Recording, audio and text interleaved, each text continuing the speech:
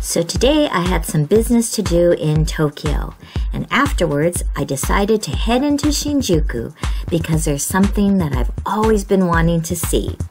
So let's go see it.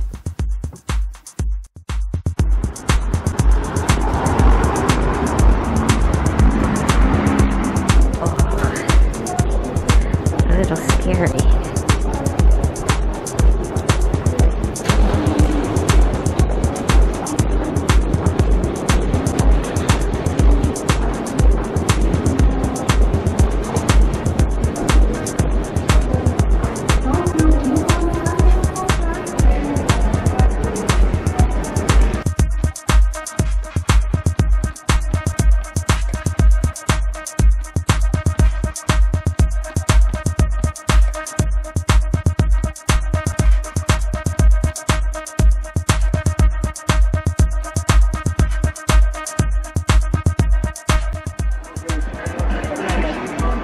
Stop with that.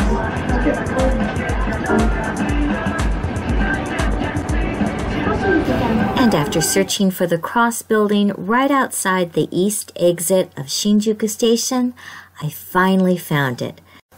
Let's take a look at this incredible 3D billboard. First, we'll watch an ad for Nike shoes, and then we'll watch the infamous and adorable Calico cat that overlooks Shinjuku.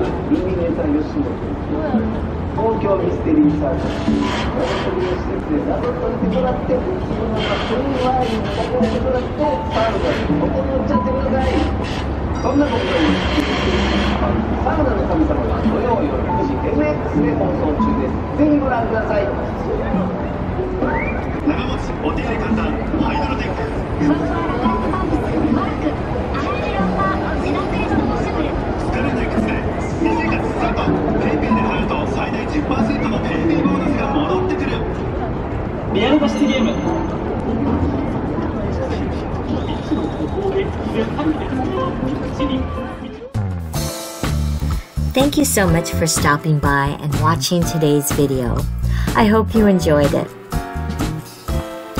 If you haven't already done so, please consider subscribing because we'd love to have you on our next adventures. Thanks again, take care, and I'll see you in the next video. Bye-bye.